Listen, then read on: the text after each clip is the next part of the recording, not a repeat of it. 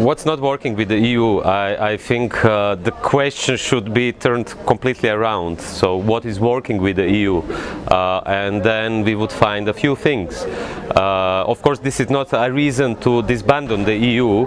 It's actually a reason to build a much better, completely radically different Europe today. What's not working, I mean, it's enough to look at the so-called refugee crisis, in which way Erdogan, for instance, is blackmailing Europe that he will leave 3 million of refugees mainly from Syria to Europe if they call his occupation of the Kurds an occupation. And you've seen the reaction of the European Union. Look at the state repression in Spain.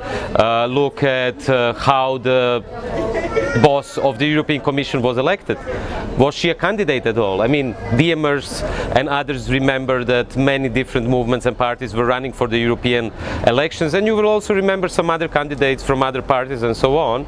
None of them is the boss of the European Commission. I mean, this already shows that there is not only a democratic deficit in the European Union, there is a lack of democracy in the European Union. And as a consequence, as a result to this lack of democracy, what we can see all around Europe is the birth of monsters, the birth of autocratic, repressive states, the birth of populist leaders, the lack of solidarity, the return to what Benedict Anderson called imagined communities, which means a return to this fixation that a nation is an idea which still has any meaning in the 21st century, where the whole concept of sovereignty is completely changing. So what you will see today when you look at the map of the European Union is that the European Union is really, as DiEM25 3 years ago said and predicted, that the European Union is disintegrating and that the European Union is collapsing. And if this happens, if it really completely collapses, it will not only have disastrous effects on the populations of Europe and the European Union, it will have a disastrous effect also on global politics. So I think it is our responsibility as Democrats, as progressives, to stop the collapse, to radically transform the European Union, and to rethink the very idea of Europe. What does Europe mean? What about states which are not part of the European Union? You've seen what is happening now with Northern Macedonia and with Albania. You know, how can anyone trust in the European Union if they made a deal that Northern Macedonia, how it is called now, will get a green light for accession negotiations if they change the name? So they change the name. What happens now? I mean, in this situation you can see that Europe is falling on a worse, on a lower stage of disintegration, and we have to stop it.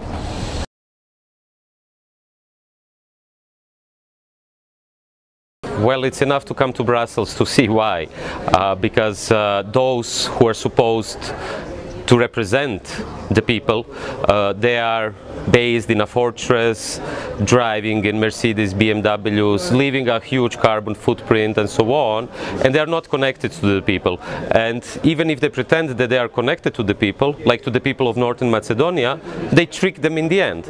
Or you have seen what happened to Greece with the Ohrid referendum.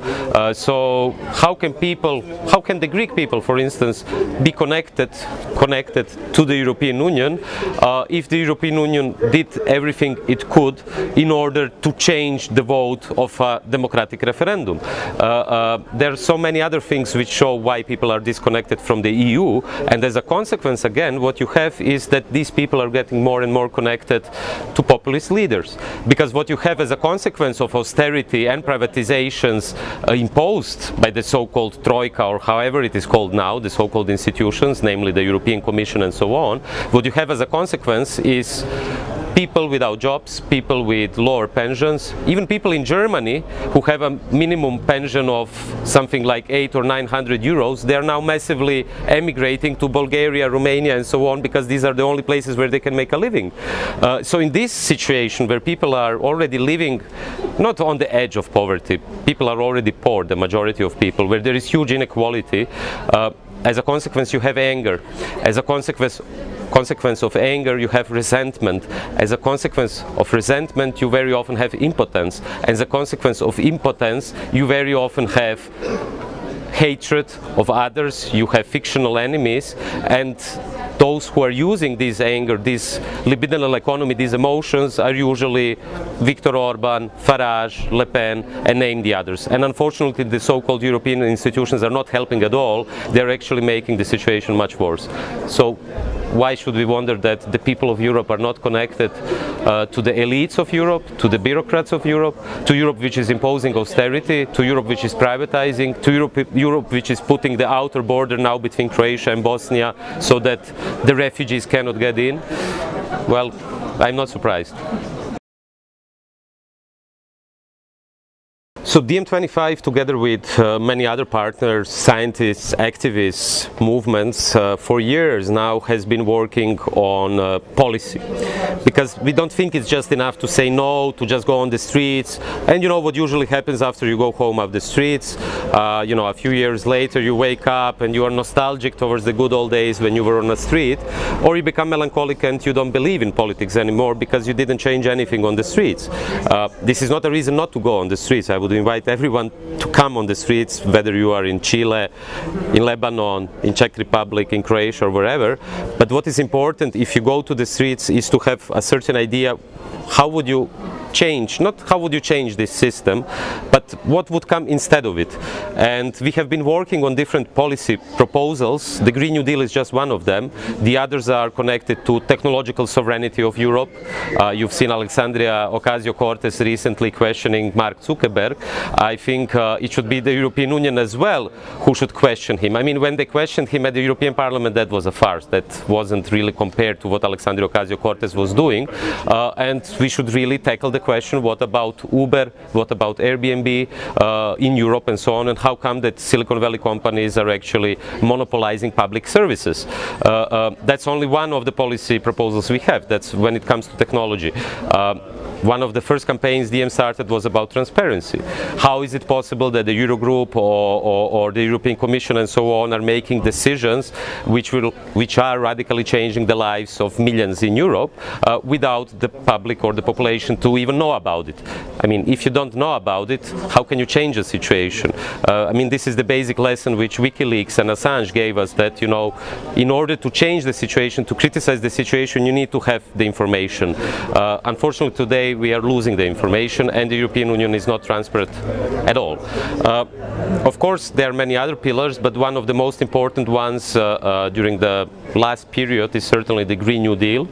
I know there are many Green New Deals all across Europe, all across the world and so on, but why DiEM's Green New Deal is specific, and also the campaign, the Green New Deal for Europe, which was backed by Labour, by many other MPs and movements and so on. I think because it tries to give a holistic view. It tries to propose a holistic policy which, you know, it's not just about what should Britain do tomorrow, what should France do and so on, but how can we use the existing European institutions in order to get massive investment into public infrastructure, into green technology, not into all the rest what you are seeing today, like coal, you know, cars, planes, industry which belongs to the 20th century. So basically what we are proposing in the Green New Deal is very concrete measures how we could reach something what we could call post-capitalism.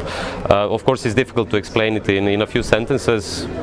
The programs are 100 pages long. I know no one reads programs anymore, but take a look.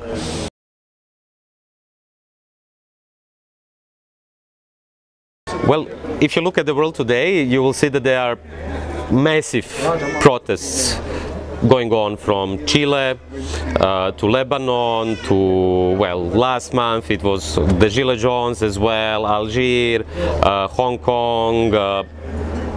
I mean, almost the whole map of the world is now covered with protests, and the connection is to a certain degree inequality and austerity. Why should anyone then come to Czech Republic if all these protests are happening all across the world?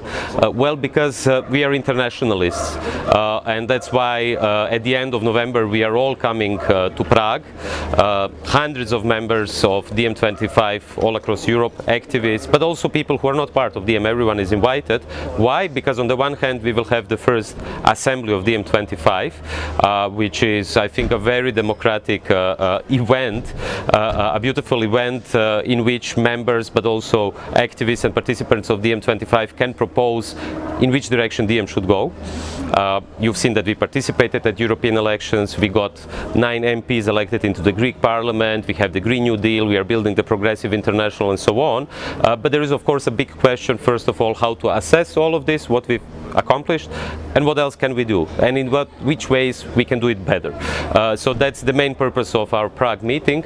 And the second one is of course where everyone is invited. It's the public event where Yanis Varoufakis, many other let's say representatives of DiEM25 from all across Europe, but also Czech Republic, will be present. So it's I think a brilliant opportunity to get together, to think, to act, and to have some fun. And there is something in Czech I could read, but I cannot remember it, so zveme všechny do Prahy, something like that. I hope I didn't say something nasty. So I hope to see you in Prague.